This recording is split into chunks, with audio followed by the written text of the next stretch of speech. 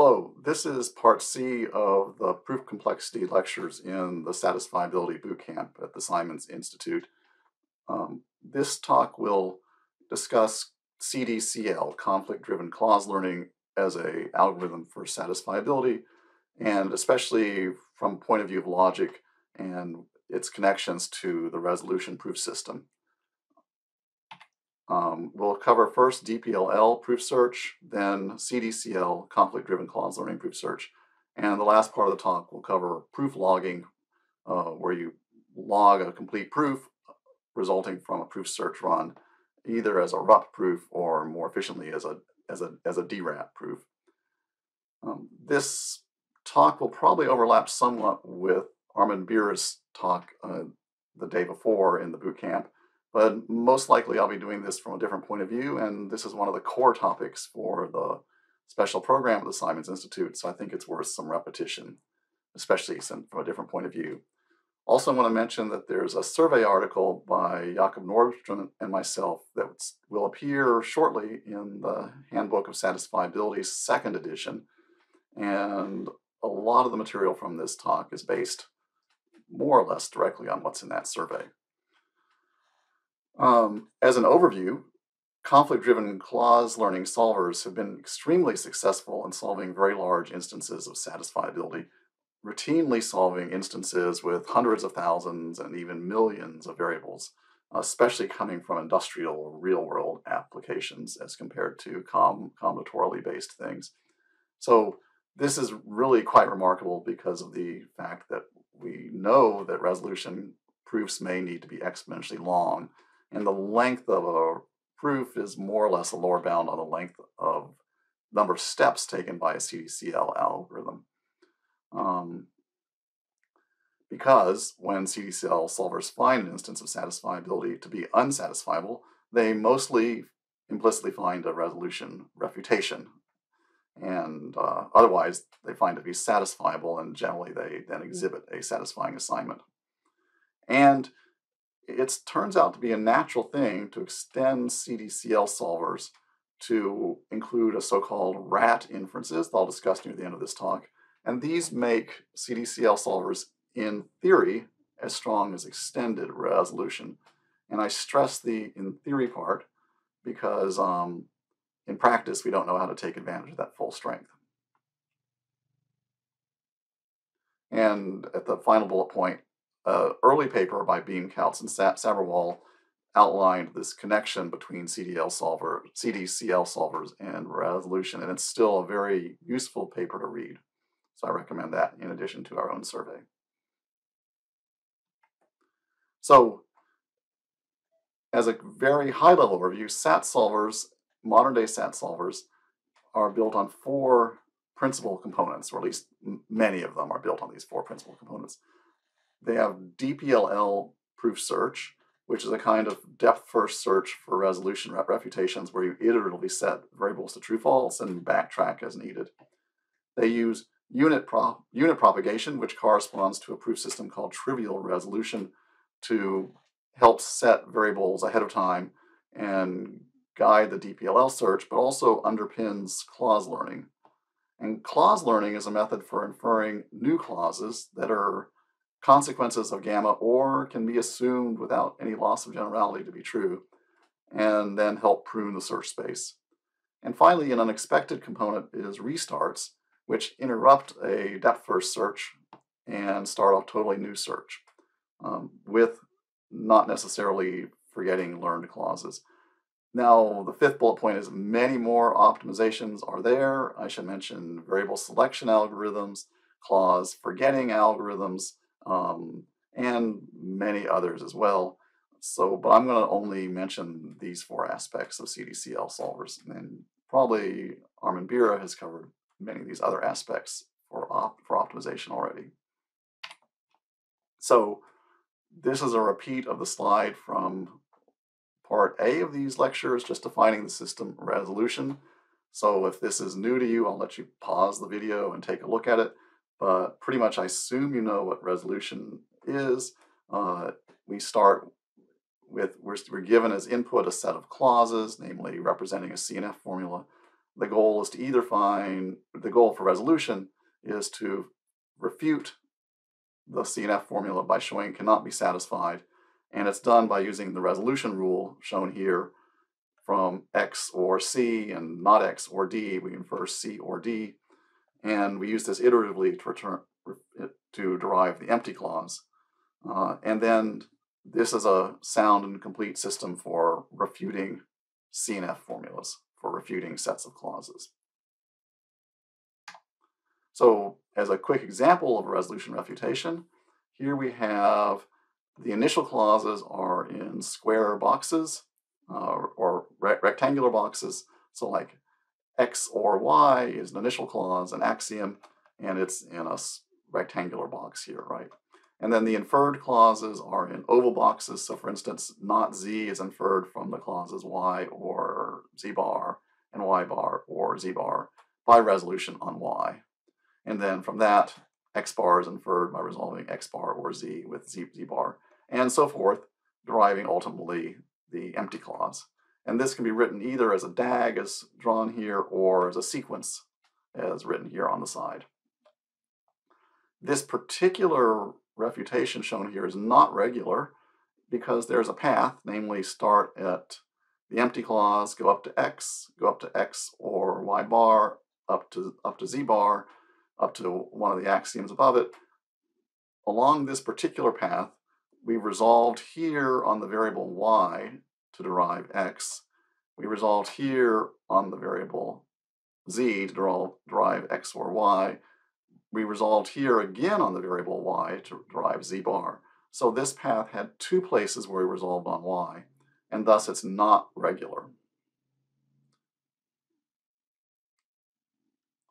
From part A of this talk, you recall that any unsatisfiable set of clauses has a regular resolution refutation, but this particular one is not.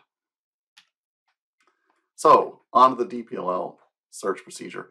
DPLL stands for the authors of two papers. There was Davis, Putnam, Logeman, and Loveland.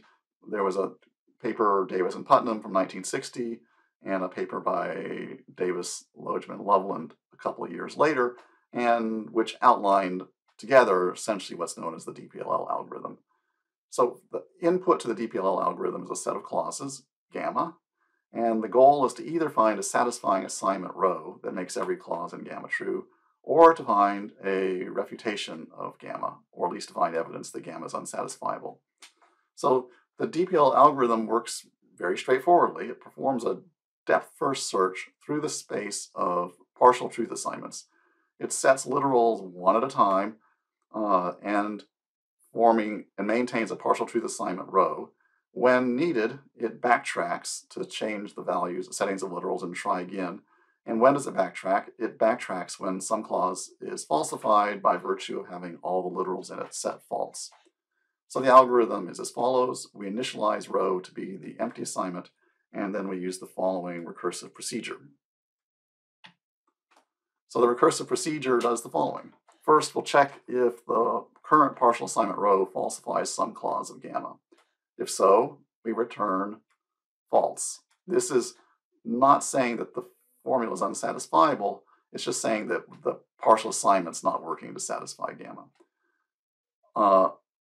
Otherwise, if row satisfies gamma, then we're done. The row is set at least one literal true in each clause. It's a satisfying assignment, and we can output row as a satisfying assignment and terminate. Otherwise, and here's the depth-first search component of the algorithm, we pick some currently unset literal x. We call that the decision literal. We extend row by setting the literal x to be true. We call this recursive procedure recursively, and if it returns, it will return false, but if it returns at all, we update row now to set x to the opposite value false, and we try calling the procedure again recursively, now with row modified to set x false. If that also returns, of course it returns false, then we just return false. If the top level call to DPLL returns false, then the original formula gamma, the original set of clauses gamma, was unsatisfiable. And in this case, it terminates saying that the formula is unsatisfiable. Otherwise, it terminates with a satisfying assignment. Now, in the case when it terminates saying that gamma is unsatisfiable, it's implicitly found a tree-like regular proof. If you take the tree of recursive calls in the DPLL algorithm, that exactly mimics the form of a tree-like regular proof. The regularity is because once a literal's been set at row, we don't change its value unless we backtrack and unset its value to the opposite. And tree-like is because the depth first search algorithm is implicitly tree-like. So here's an example of a tree-like refutation arriving from a DPLL proof search. This uses the same initial clauses as shown in the image on the previous slide, but uses a different refutation because we need to have a regular refutation to correspond to DPLL proof search. The previous refutation was not regular. So in this case, the depth first traversal is shown on this line down here, and it starts by setting x true, then z false, then backtracking, then z true, y false, and backtracking, and so forth. And let's see how this traverses the tree. It ends up being a leftmost depth first traversal of the proof tree. So we start at the root with the empty clause. When we set x true, we're implicitly walking to this clause here, which contains not x. So the invariant is that the current set variables are falsifying the clause in the refutation that we're traversing. So we've set x true, then we set z false, and this falsifies this gamma clause, this clause from gamma. So having set that clause false, we backtrack and set z true. And now we're at the clause z bar, and this is also set false by the current assignment, which sets z true. In this traversal, we then set y false, and we end up falsifying this input clause. So we backtrack by setting y true.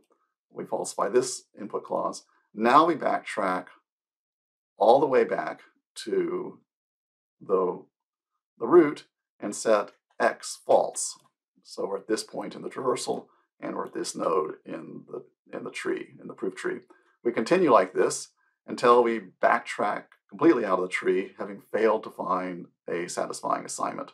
Each attempt at traversing the tree towards the leaves resulted in a falsified input clause from gamma.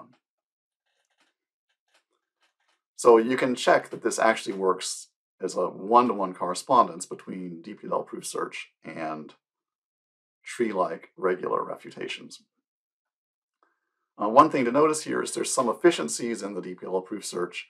It's not literally trying all possible truth assignments, so it has a chance of running much faster than exponential time in some cases, because you do not need to set all the variables on all the paths of the depth first traversal. In fact, this happened already at the very first path. We set x true and z false, and then we did not set the value of y. We had already backtracked. So in that way, there's truncation occurs once we set a clause false. So now we're going to add the second ingredient, which is unit propagation. So here we suppose that C is for unit propagation, let's describe this first. As a general principle, if C is a clause in gamma, or in our currently set of derived clauses, and if rho, the current truth assignment, has set all but one of the literals in C false, then any satisfying assignment extending rho must set the remaining literal in C true. So we augment DPLL with unit propagation to take this into account.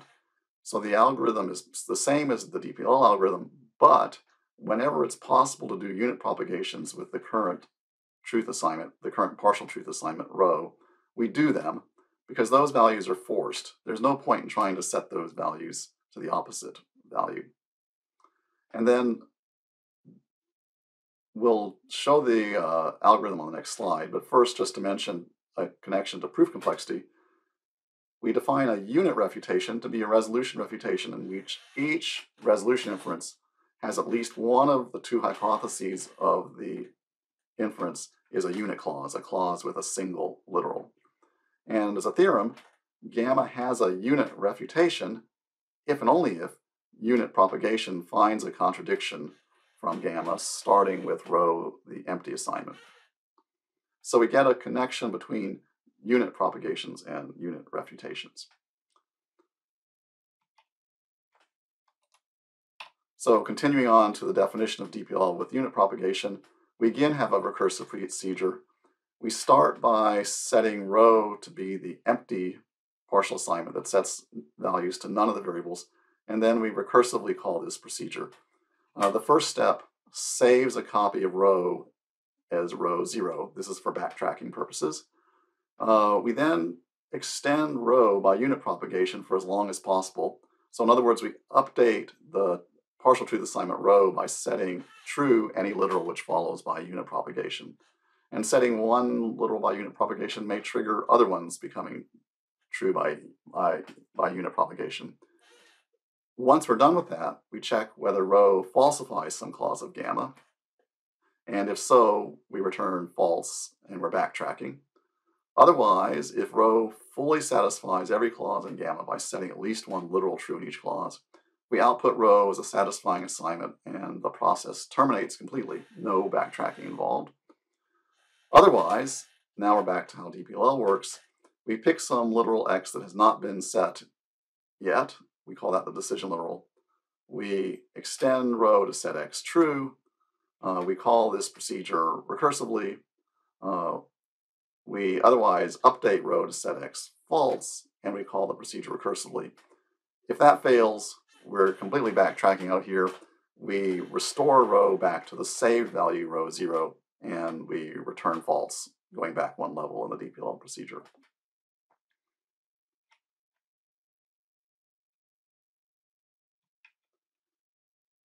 So we can also give a characterization of learning. This will be the logical foundations of clause learning. So we say that a resolution derivation of a clause D from gamma is trivial if the following things hold. So the first is that it's an input refutation. So in other words, every resolution inference in the refutation has at least one hypothesis from a clause in gamma. The clauses in gamma are called input clauses. So we're saying that as we derive things, we're always using at least one input from gamma as hypothesis. And the second condition is that it's regular. Okay, so this is the definition of trivial resolution. It's not so clear why you would want to work with trivial resolution, but the reason becomes much clearer when you get the following characterization of trivial resolutions.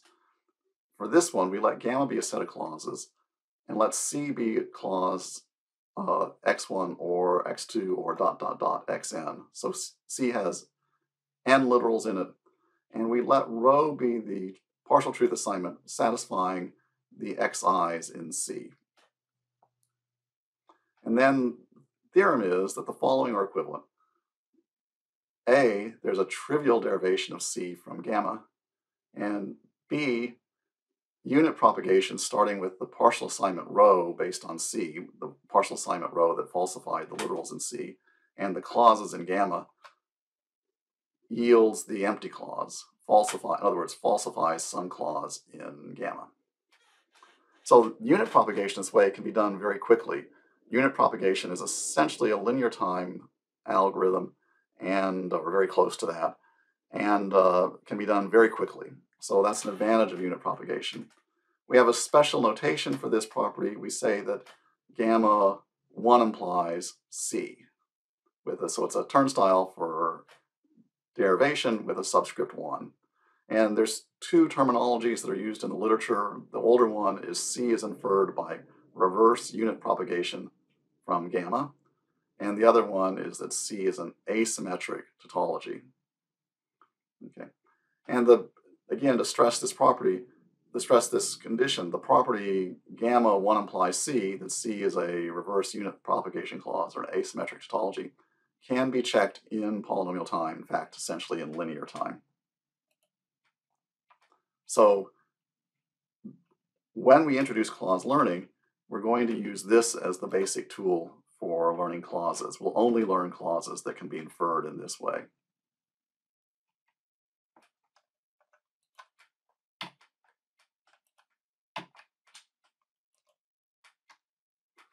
So now we can describe the CDCL algorithm. So this is the core of many or most of the modern successful SAT solvers, at least the general purpose successful SAT solvers. So we have the following new ideas on top of the DPLL with unit propagation. First of all, when we do unit propagation to derive a conflict, we discover clauses that can be learned or inferred by trivial resolution. These learned clauses are saved into gamma. They become one of the currently known clauses, and they can be used to help future proof search. And in particular, they help prune the proof search, in effect reducing the need to retraverse the same area of the search space over and over again after backtracking.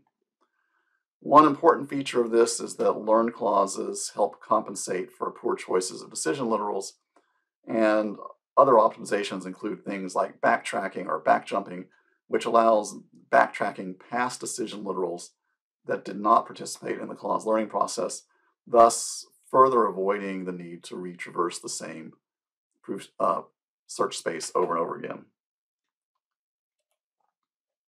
So here's the algorithm for CDCL. A very high-level thing, the basic version. There's many refinements, of course. So we have a new variable L, which is the decision level. So each time a variable is set as a decision variable, or more generally inferred by unit propagation, we remember the level at which it's searched. That's the level at which it's set. The first decision variable is set at level 0, the next one's set at level 1, and so forth.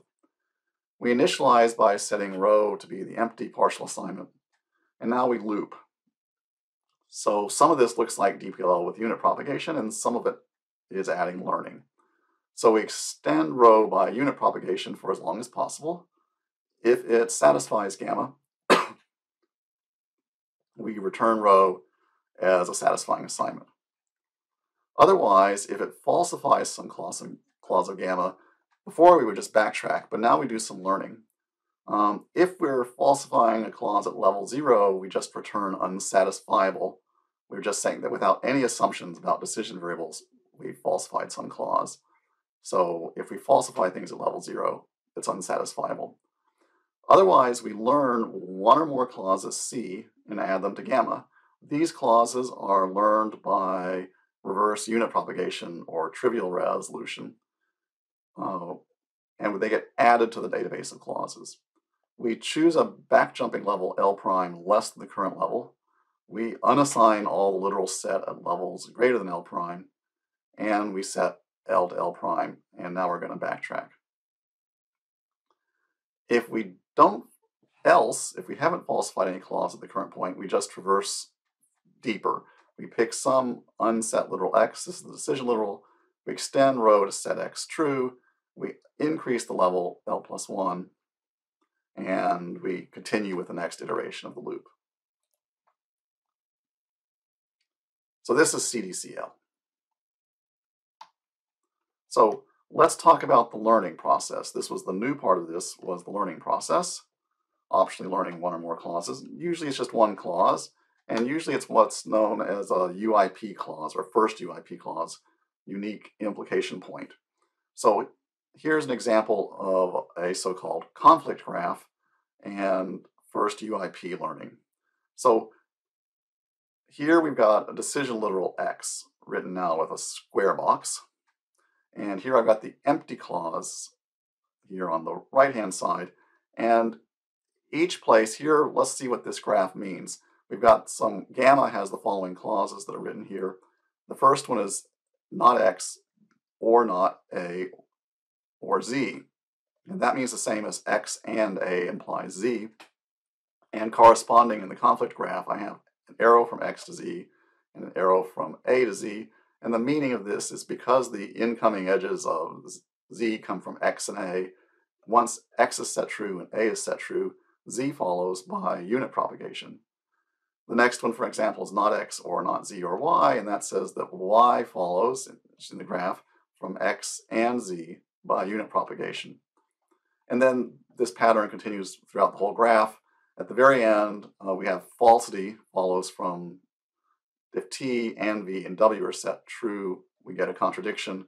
And here I've got the clause t bar or v bar or w bar, and that gives us the contradiction. X is the top level decision literal, the one that was last set as a decision literal. A, B, and C are drawn with dotted things to mean they were set at lower decision levels. And then Z, Y, T, U, V, S, W were all derived at the same decision level as X by iterative use of unit propagation. And now this dashed line here, sometimes called a cut, is separating the empty clause and some of the literals that were used to derive it by unit propagation from the rest of the literals. And so if you'll notice here, we've got the edges crossing the dashed line. There's one from C to W, one from B to W, one from A to U, and then several from Y to S, T, U, and V. And so what this tells us is that if we set Y true, A true, B true, and C true, that's enough to get the empty clause by unit propagation, or to get a contradiction via unit propagation. And so this tells us that it's not possible to have all four of those literals true, and thus we can learn the clause not A or not B or not C or not Y. They can't all be true. One of them must be false. At least one of them must be false. And so this is a possible learned clause, and it can be learned as a reverse unit propagation clause, just following the pattern in the graph up there. And this is called a first UIP clause, because if you'll notice here, this particular dashed line, this particular cut, has the property that there's only one literal Y at the top decision level that is in the learned clause, or its negation is in the learned clause. So we're looking for this sort of bottleneck point where there's only one clause at the top decision level, and from that everything else follows, using literals from lower levels. And it's the first UIP because it's the bottleneck level that's closest to the empty clause.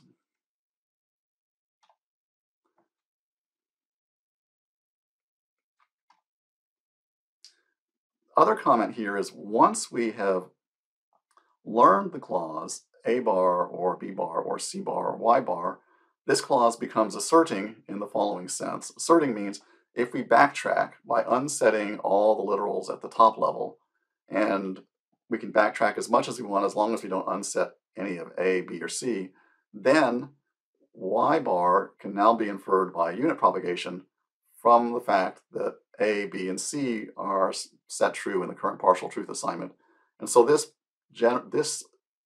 gives Y true by unit propagation without another decision variable. And this can then in turn trigger further unit propagation before settling down and needing another decision literal. So here's another example. This is with a different set of clauses, not the ones from the previous slide. So here we're doing a CDCL refutation of the clauses shown down here. Here's our initial set of clauses, gamma. And the algorithm is going down the first column and then learning this clause in the dark oval, down the second column but skipping the dashed boxes and learning this clause in the dark oval, and then down this column and learning the empty clause, as it were, thus getting a contradiction. So the way it works is it first sets W to the value false as a decision variable. So this W is assigned 0 or false as a decision variable. Now, once W is set false, we have the clause not U or W, and we use that to set U to false by unit propagation. Now, nothing else follows by unit propagation, so we take X to be set as a decision variable to 0. And then unit propagation gives Y, and then a further unit propagation gives Z, and then we have falsified a clause, namely the clause Y bar or Z bar. So now if you choose the cut appropriately, namely X is the first UIP literal, we can learn by reverse unit propagation the clause U or X. So this clause is added to the database of clauses. So now we backtrack to unset the value of X.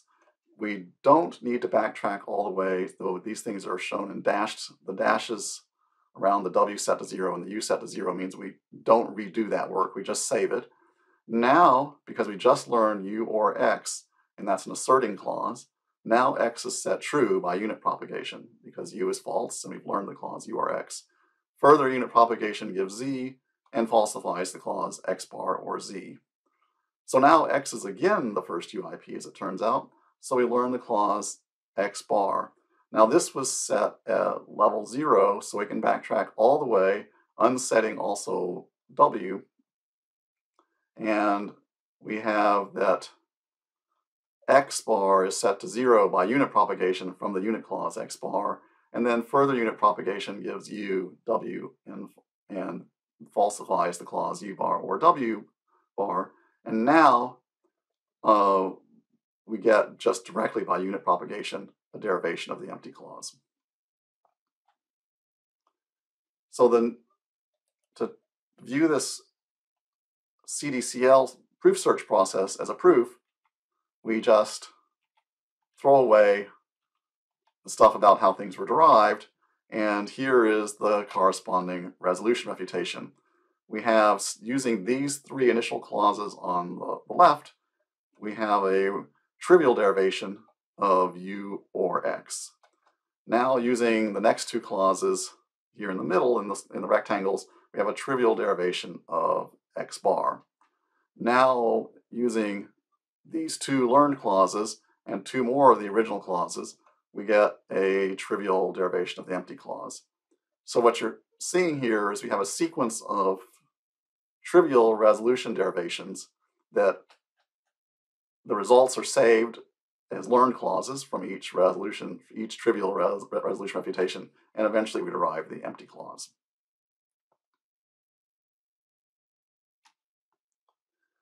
So that was the overall description of the CDCL algorithm and how it relates to resolution proofs. Another important ingredient is a so-called restart. So a restart means backtracking the CDCL proof search back to level 0 where no decision literals have been set. But this can be maintaining the learned clauses. And it's perhaps surprising, but restarts are extremely effective in the practical use of CDCL solvers. I should add, I said maintaining the learned clauses, but in fact, another big strategy that's used is forgetting learned clauses because that makes the proof search procedure faster.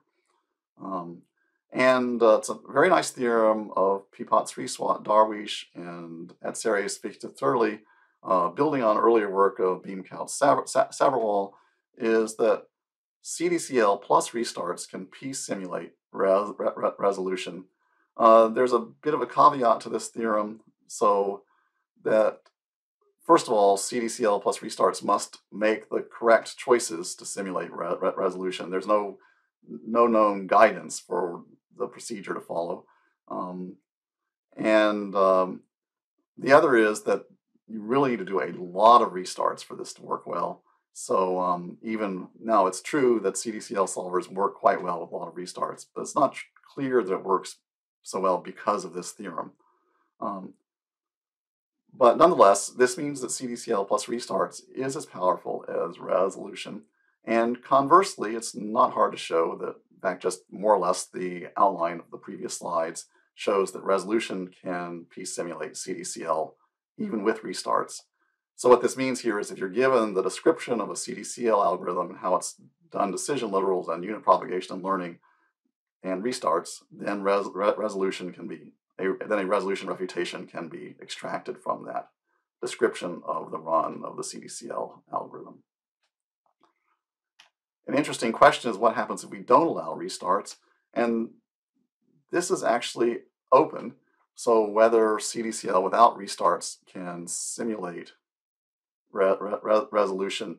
There's a couple mathematical models for this question. I should mention pool resolution by Van Gelder and reg WRTI by Hoffman, Johansson, and myself, these give models for how CDCL without restarts might work as proof systems. And a pool resolution refutation is a resolution refutation that, viewed as a DAG, admits a depth-first regular traversal. The reg WRTI has a more complicated definition I won't go into.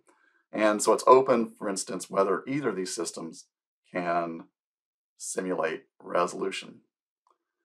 Again, there's a caveat here as well on the definitions of pool resolution and reg WRTI, is that CDCL solvers without restarts can do things that are not permitted by pool resolution or reg WRTI.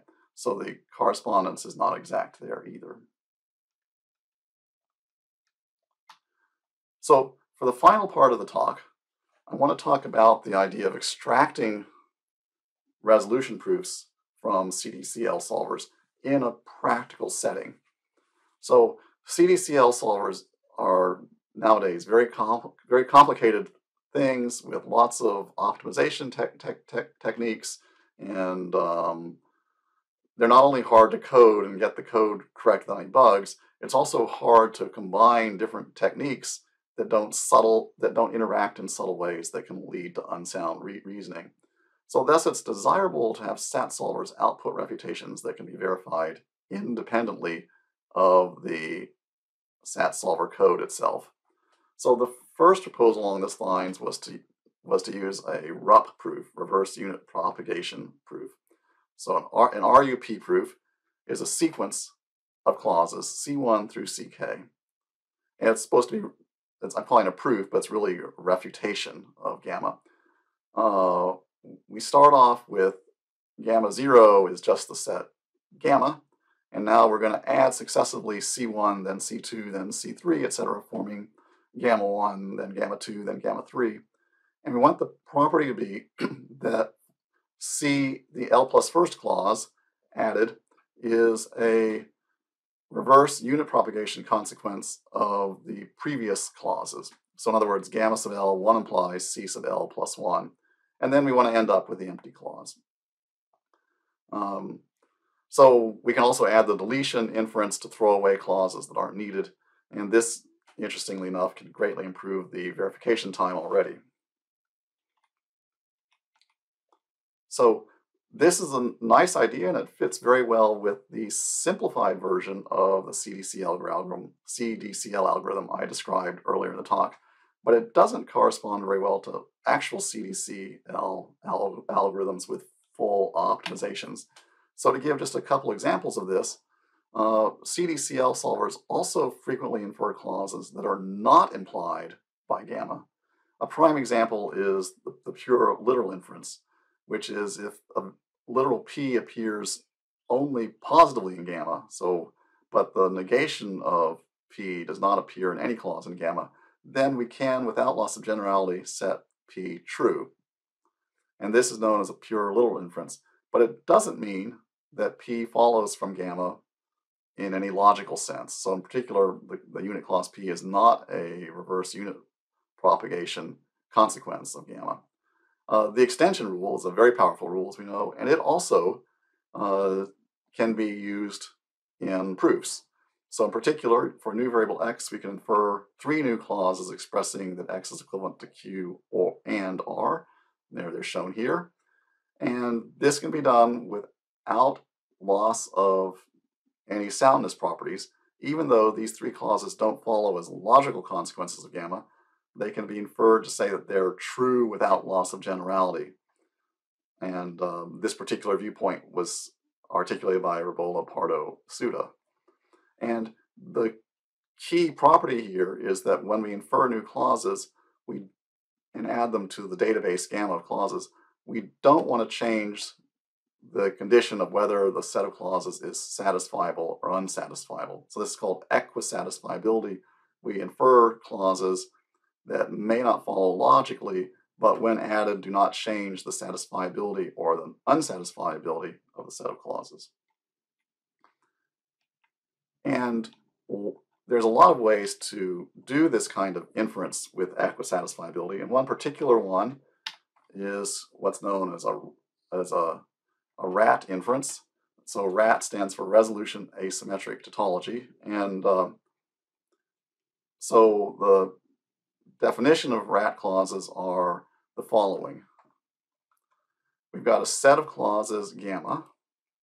We want to infer a new clause C, and C will be so-called RAT with respect to gamma. And C has the form C prime or P. So P is a literal appearing in C, and C prime is the rest of C. We say that C is RAT with respect to P and gamma if for every other clause, not P or D prime in gamma, so every other clause containing the negation of P, when we resolve C prime against this clause, we obtain a clause C prime or D prime, which is an asymmetric tautology in that this clause C1 or D prime is one implied by gamma, or it follows by trivial resolution. And the RAT inference allows adding to gamma any clause that can be inferred by a RAT inference. And this can be shown to preserve satisfiability and also to preserve unsatisfiability. Now, clearly it preserves unsatisfiability. If gamma is unsatisfiable, adding a new clause to it is still unsatisfiable. For satisfiability, we can prove this theorem by looking at the first step of the Davis-Putnam procedure. The Davis-Putnam procedure can pick any literal, let's let it be P, and resolve away all occurrences of P by doing all possible resolution inferences on P. So when we've added C prime or P, the newly obtained clauses by resolution on P are the form C prime or D, which are already logical consequences of gamma. So in this way, it's safe to add C, that is safe to add C prime or P, because if we run the Davis-Putnam procedure for one step, eliminating P, we don't get anything new. And this includes, for instance, things like the extension rule can be done this way. So the DRAT proof traces, or DRAT proof logging system, is we have a sequence of clauses which update the current set of clauses with two rules. There's RAT inferences, which introduce C by a RAT inference. And this, by the way, includes resolution and hence trivial resolution and hence learned clauses. And as described before, we also allow the deletion rule to remove any clause C. So this system is sound in the sense of if we're trying to refute a set of clauses, we won't go wrong with these kind of steps.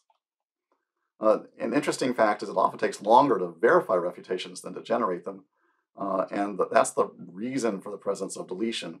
By deleting clauses, it makes this unit propagation property easier to verify because there's fewer unit propagations to do if there's fewer clauses in the database.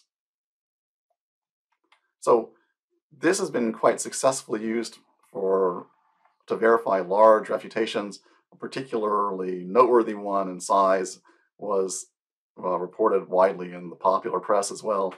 Billed as the world's largest math proof, which I think is about true. This was a Pythagorean triples problem, which was carried out by Hoyle, Coleman, and Merrick on parallel processing. It generated a DRAT proof size of 200 terabytes, which was compressed by all the way down to 14 terabytes, and then with further special encoding down to 68 gigabytes. I don't know the details of all that. The runtime for generating the DRAT proof was about 2 days, 3,700 plus CPU hours, and the verification time was about 16,000 CPU hours.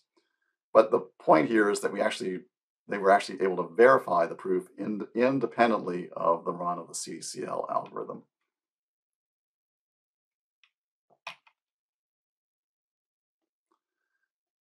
As I already mentioned, the DRAT proof system can simulate extended resolution, and the same is true in the other direction as well. Namely, extended resolution can p-simulate the DRAT system. So to just give the proof idea for one direction, that the DRAT proof system p-simulates extended resolution, is that the three clauses of an extension rule for X if and only if Q and R, which are shown here, these can be introduced one at a time as rat clauses. So X is new, so if we introduce X or R or X bar, this is trivially rat because there are no clauses that contain X. We introduce Q or X bar, that's again trivially rat. And then when we introduce Q bar or R bar or X, this is also rat because the only way to resolve on X is against these two just introduced clauses, and they give tautologies with Q or Q bar or R or R bar contained in the clause.